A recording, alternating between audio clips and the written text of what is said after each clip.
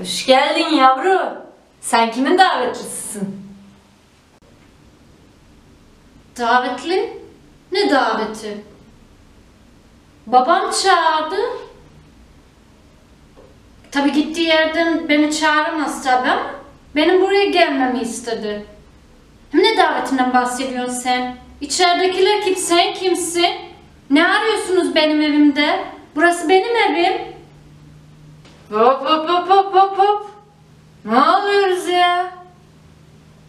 Hayret bir şey. Ay. Ayhan amcaya bak sen. Almanya'dan kızım geliyor giy. Gerçek oldu ha. Ne giy? Boynuzu mu diyorsun sen benim rahmetli babama? Terbiyesiz. Oho!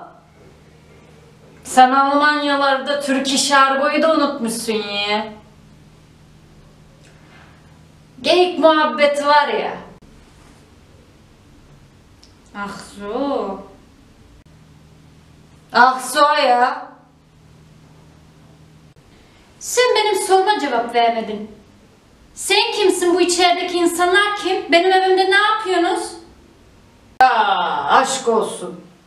Tanımadın mı beni kız? Gerçi büyüdük ikimiz de, sen de haklısın. Benim pek değişmediğimi söylüyorlar ama ya.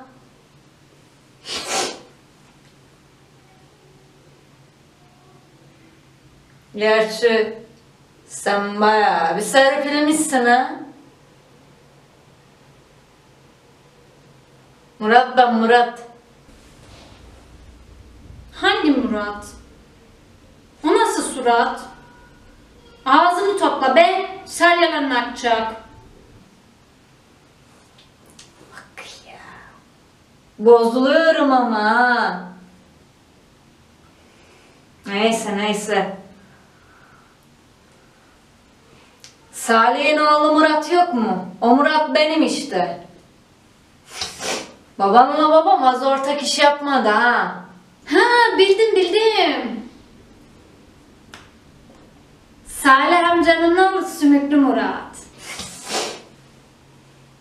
Kalbimi kırıyorsun Aysel ama. Hakikaten hiç değişmemişsin. Aşk olsun ya.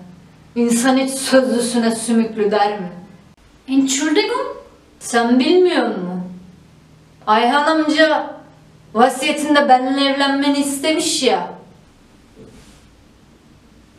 Şakaysa hiç komik değil ama gerçekse çok komik. Babam vasiyetinde Türkiye'ye bu eve yerleşmemi istedi benden. Babamın benden başka çocuğu olmadığına göre bu ev benim. Yanlışım var gülüm. O iş öyle değil. Baban vefat etmeden bir süre önce bu evi bana sattı. Yani benimle evlenmezsen bu ev benim. İçeridekiler de misafirim. Hem kadın kısmının üzerine ev mi olurmuş? Benimle evleneceksin. Evini de yerini de bileceksin. O kadar. İnanmıyorum sana. Çekil önümden. Çekil.